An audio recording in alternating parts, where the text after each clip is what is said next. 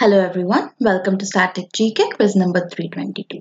This video is aimed to help you with your state and central government exams like SSC, UPSC, state PCS and banking and insurance related examinations like RRB, IBPS, etc.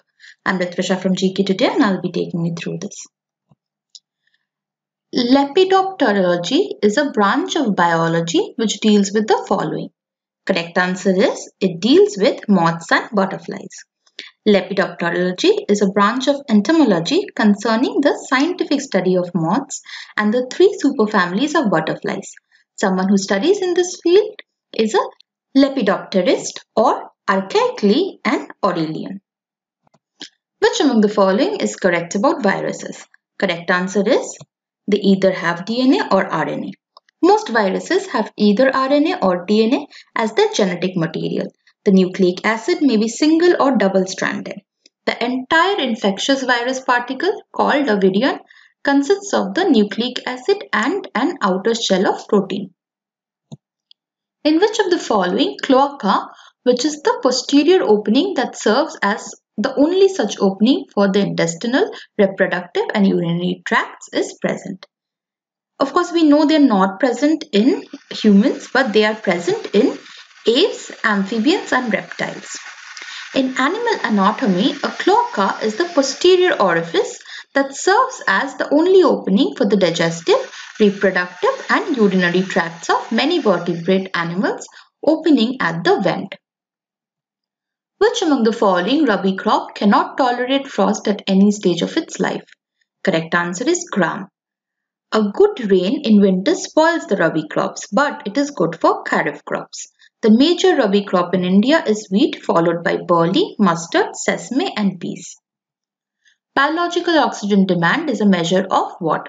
It is a measure of pollution in a water body.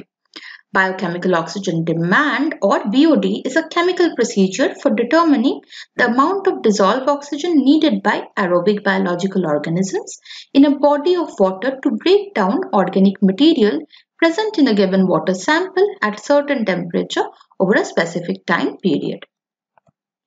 At which of the following places first global conference on depletion of ozone layer was held? It was held in Vienna. The Vienna Convention for Protection of the Ozone Layer is a multilateral environmental agreement signed in 1985 that provided frameworks for international reduction in the production of chlorofluorocarbons due to their contribution to the destruction of the ozone layer and resulting increase in the threat of skin cancer. In which of the following the ecological pyramid of numbers is broad in center? It is broad in forest ecosystem. A pyramid of numbers shows the number of individual organisms involved at each trophic level in an ecosystem.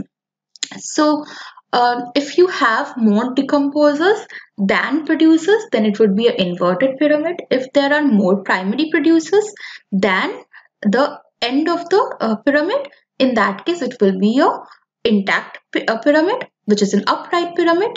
In case of forest, it is a spindle-shaped pyramid, which is the center is wider than the top and the bottom. In which of the following temperature conditions the dominant vegetation is tropical deciduous forests? Correct answer is in mesotherms. A mesotherm is a type of animal with a thermoregulatory strategy intermediate to cold-blooded ectotherms and warm-blooded endotherms. So the cold-blooded are known as ectotherms, warm-blooded as endotherms, and the one in between is known as mesotherms. The pneumatophores are negatively geotropic roots which grow upward and are meant for gaseous exchange. These are characteristics of who? These are characteristics of halophytes. A halophyte is a salt-tolerant plant that grows in waters of high salinity, coming into contact with saline water through its roots or by salt spray, such as in saline semi-deserts, mangrove swamps, marshes, and slopes and seashores. Consider the following.